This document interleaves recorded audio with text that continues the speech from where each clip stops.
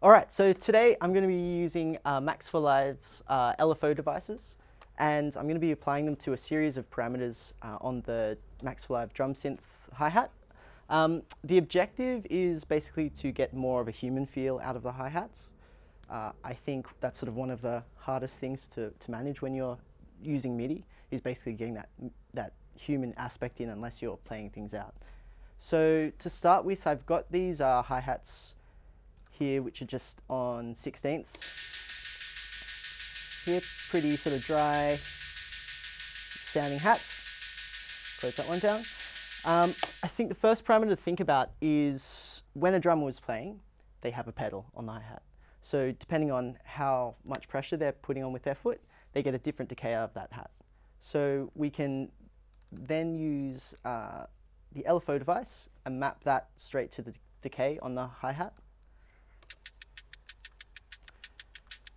Okay, you can see that moving around there.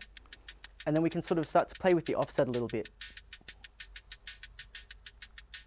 Now I've also gone ahead and set an LFO to that offset as well, so we can change that parameter.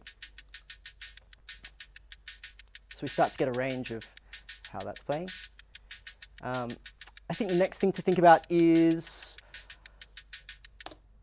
when a drummer's playing the hi-hat, depending on where the stick hits the hat, you're getting a sort of different timbre, different brightness, depending on if it's closer to the bell or closer to the edge of the hi-hat. So I've also set one somewhere here to the tone parameter of the hi-hat.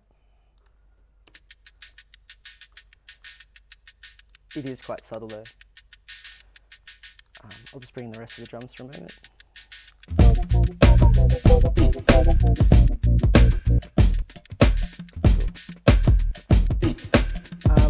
The next one is swing. Swing's a really big thing as far as getting feel out.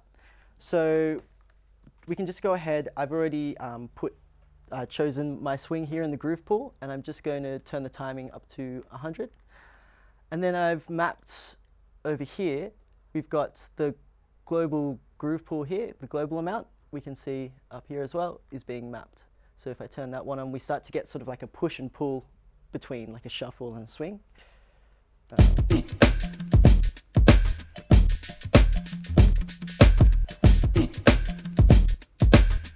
That's starting to feel better. All of these parameters you can sort of just do to taste. I think the final two ones I've got set is I have a gate. So the gate is sidechained to the kick, so that we start to get a bit of a relationship between what's happening with the kick and the hi-hat as well. But I've taken the hold and mapped that to a MIDI device as well. So turn that one on. Cool. What's up in there?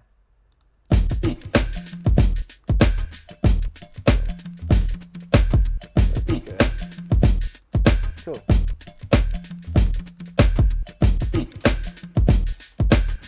Sweet. So those are a few different ways in which we can get heaps more feel out of something that originally started as just something really straight. There we are. And then in the context of the whole song.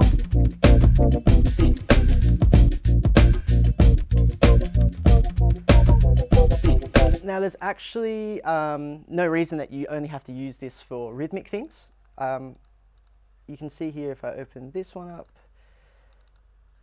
I've also set a whole bunch to this synth here, this lead synth. So looking over it, we've got sort of the MIDI length of the actual note, the way that the two oscillators are feeding into each other. We've also got things like just a slight bit of stuff on vibrato, and also one on the velocity. So depending on what notes are coming in, they're being played at different velocities, and then we're getting different sounds as well.